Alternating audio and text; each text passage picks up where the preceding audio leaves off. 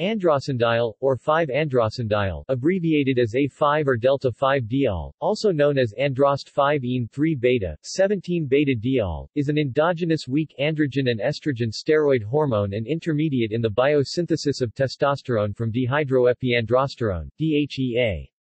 It is closely related to androstenedione, androst-4-ene-3, 17-dione. Biological activity. Androstenediol is a direct metabolite of the most abundant steroid produced by the human adrenal cortex, DHEA. It is less androgenic than the related compound, delta-4-androstenediol, and has been found to stimulate the immune system. When administered to rats, androstenediol, in vivo, has approximately 1.4% of the androgenicity of DHEA, 0.54% of the androgenicity of androstenedione, and 0.21% of the androgenicity of testosterone. Androstenediol possesses potent estrogenic activity, similarly to DHEA and 3-beta-androstenediol.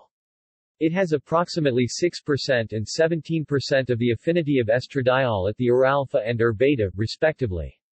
Although androstenediol has far lower affinity for the ERs compared to the major estrogen estradiol, it circulates at approximately 100-fold higher concentrations, and so is thought may play a significant role as an estrogen in the body. Chemistry. Androstenediol, also known as androst-5-ene-3-beta, 17-beta-diol, is a naturally occurring androstane steroid.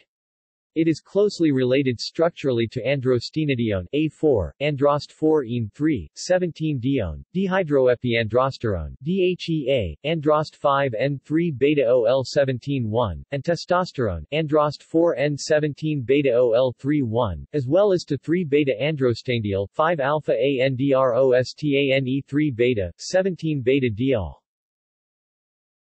Research. Radiation countermeasure. Androstenediol has been investigated for use as a radiation countermeasure. Its value as a radiation countermeasure is based mainly on its stimulation of production of white blood cells and platelets.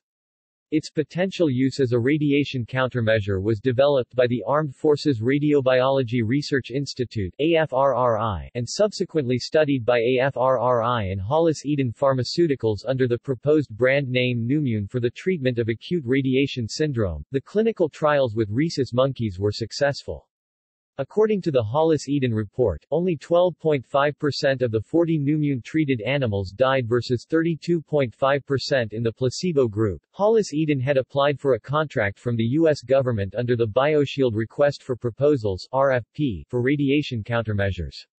After being encouraged for 2.5 years that Numune was in the competitive range, on March 9, 2007, the RFP was cancelled by HHS.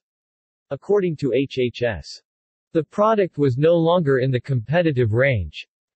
No further explanation was given. As a result, Hollis Eden has now withdrawn from the radiation countermeasure field.